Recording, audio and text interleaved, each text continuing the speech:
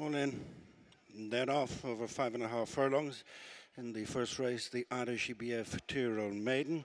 Over the far side, quick in the stride in the orange colours, Jalebi. As there's a difference of opinion in the early stages, they've split up.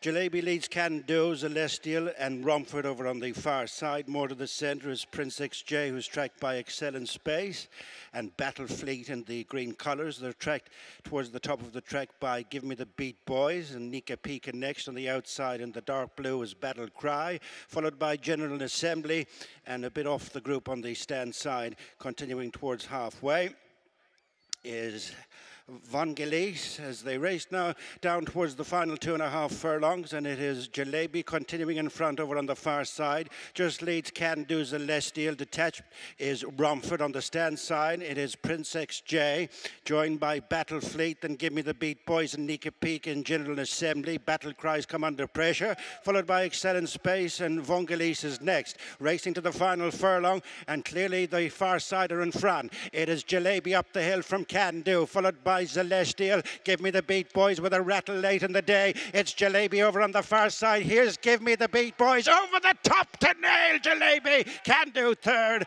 and Battle Fleet fourth. Back in with Shane Foley, well done. Didn't look likely for the majority of the way to the last 3 strides. He's a good horse, Kevin. We've taken him out the last 2 times because of ground. I think he just got frustrated and we end up, but I think he's a good horse, and good horses can, even though he didn't like the ground today, good ones can get through it and get it done, you know. And obviously the dam is a lot of stamina on the dam side. Obviously the Bungle in the Jungle has injected a bit of speed into the pedigree as well, but you've hit the line really well. He's just very straightforward at home. He just does his work, he eats and sleeps, he's a pleasure to ride. I was disappointed. I wanted him to run the auction race in Cork. I thought he'd have won last week. I was given out to them when they took him out, but look, he's come here.